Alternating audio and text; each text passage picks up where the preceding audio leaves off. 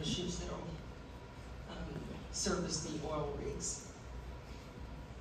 After a while, President Obama asked me to come to Washington as in the Rose Guard. That's when he announced it, to become the 18th United States Surgeon General.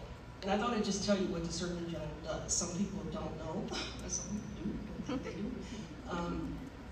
do. Most people know that the Surgeon General tells you not to smoke. And while that's really important, we do initiate various campaigns and public health issues, and I'll talk about some of those. But the other role is what you heard of. We command the United States Public Health Service. It's a branch of the military. We always say it's the branch that does not, one of the two branches that does not carry a gun. We shoot you with a needle.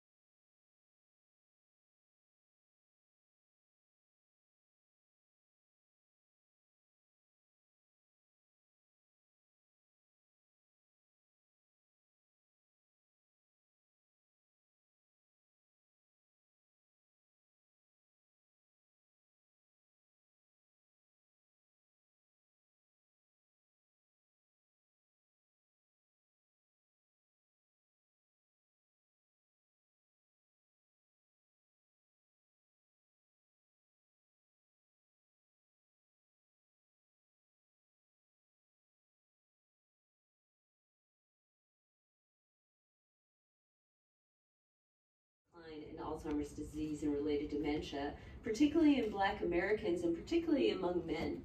She also, as a social psychologist, she also focuses on social determinants of health and chronic disease illness survivorship. Her work includes focus on cancer detection and risk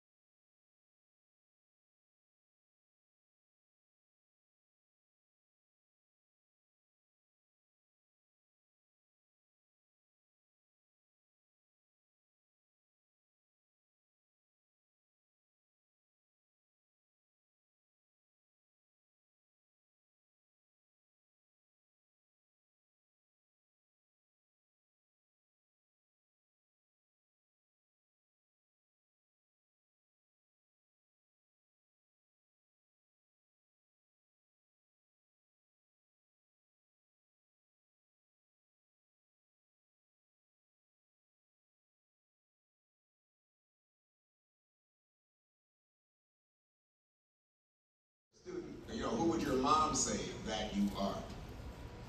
Okay, if you're thinking about that for a second, let me ask you something of an even more encompassing question, which is, who do you say that you are?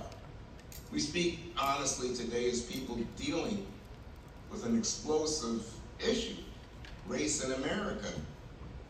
This is a time of anxiety for even inviting a black speaker, listening to a speech about race. This is a time of anxiety for going into the classroom to discuss race, ethnicity, gender.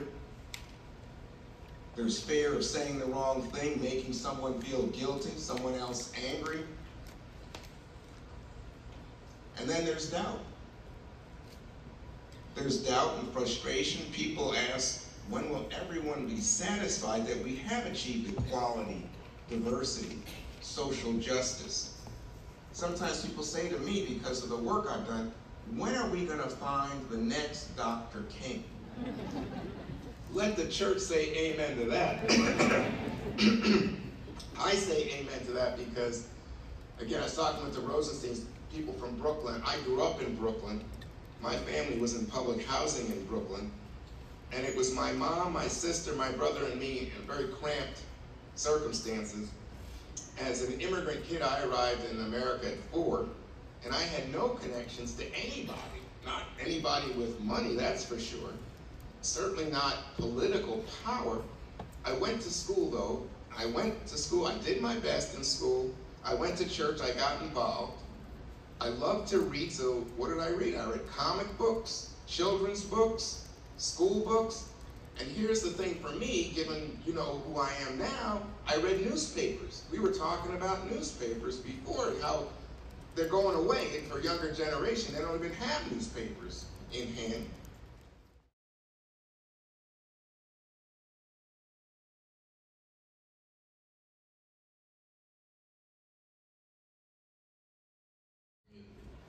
So thank you all for being a tremendous part of this. It's an honor to join you again for a showcase. It's an example of what we can do together and what this university, for our guests who are here today, we're one of about 8 or 9 in the country that has on a contiguous campus this deep and broad array of disciplines and colleges. That lends itself to transdisciplinary research, that we can work between, among, and across disciplines to tackle what are seemingly intractable problems that challenge Kentucky and this country every day. So I want to thank all of you for posing hard questions and, more importantly, answering those questions. It is how we advance Kentucky in everything we do, and that is and will remain our North Star.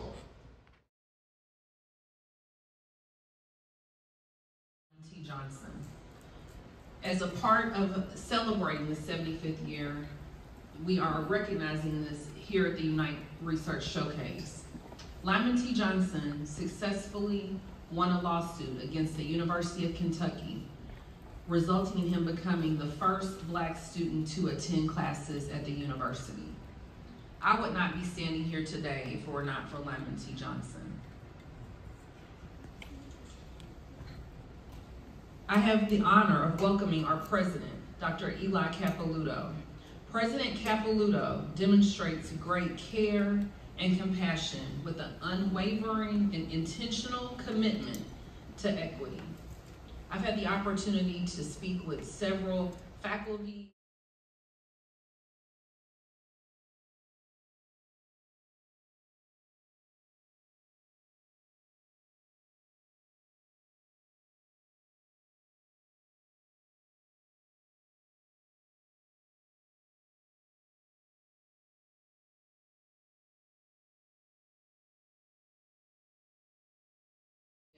Our researchers have talked about the impact that Unite has had in the community and across the Commonwealth.